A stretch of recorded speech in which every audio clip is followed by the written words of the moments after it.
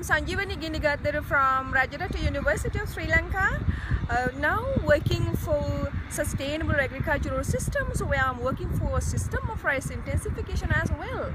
So when I'm talking about the Sri in Sri Lanka, so it was introduced in year 2000, but it had a slow movement because of many reasons, maybe social, maybe biological, maybe technical, economical, and so on and so forth.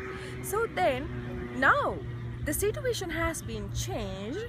People are really in need of organic sort of production. They like to consume organic products. They like to go for organic movement. So that now Sri is getting more and more popular among Sri Lankan farmers. The farmers really wants to learn the technology, really wants to learn the practices of Sri.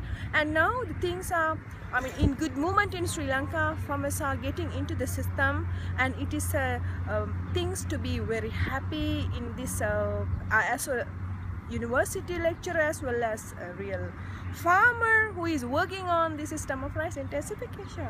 And why would farmers be interested in organic agriculture these days? You know, now in case of health impacts, what I'm talking about is really bad in Sri Lanka.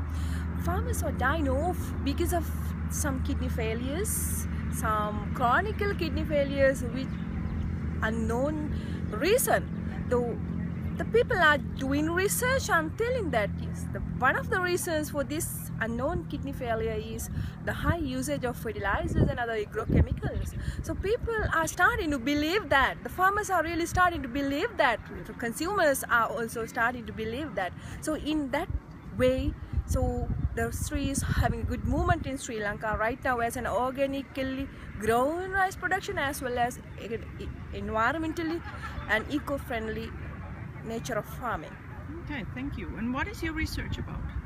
Yeah, I'm doing research now. These days, I'm doing a lot of research on Sri.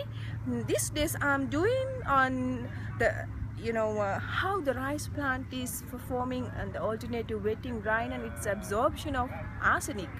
So then how this alternative wetting and drying of rice and system of rice intensification can influence, or how it is influencing for the arsenic intake of rice. That is my recent research, which is funded by Cornell University of Sri Lanka, and actually it's a multi-country research project where several larger countries from the region as well as beyond the region are getting in connected. Okay, thank you. Thanks very much.